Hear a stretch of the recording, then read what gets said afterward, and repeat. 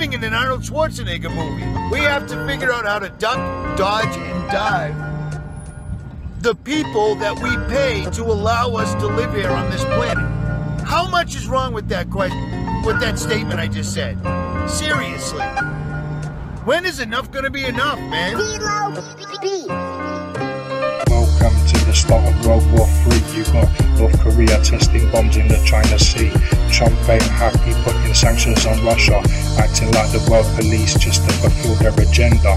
Putin ain't a bad guy, but there's only so much he can take before things escalate. Maybe it's too late. The elite wanna cut the world population by over 7 billion. Forget the facts, it was us that helped them make their millions. The heads of corporations living proof that no matter how much money you have, it will never be enough. They got the general population addicted to buying stuff that we don't actually need, all to line the pockets of the corporate machine. We're born, we die, but we don't get to savor the in-between. We're all robots working 9 to 5 because we're brainwashed into thinking that we need to just to stay alive. But the system ain't set up for us to thrive. Work a dead-end job till the day that we die, and you wonder why so many people like getting high. It's the only escape from our distorted and twisted reality, cause modern day living is nothing but pure insanity. We're living in an Arnold Schwarzenegger movie. We have to figure out how to duck, dodge, and dive the people that we pay to allow us to live here on this planet. How much is wrong with that question, with that statement I just said? Seriously. When is enough gonna be enough, man? Welcome to the start of World War III. You got North Korea testing bombs in the China Sea. Trump ain't happy putting sanctions on Russia, acting like the world police just to fulfill their agenda.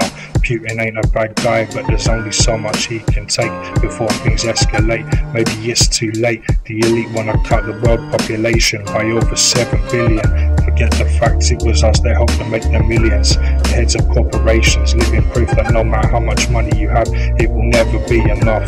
They got the general population addicted to buying stuff that we don't actually need, all to line the pockets of the corporate machine. We're born, we die, but we don't get to savor the in-between. We're all robots working 9 to 5 because we're brainwashed into thinking that we need to just to stay alive. But the system ain't set up for us to thrive.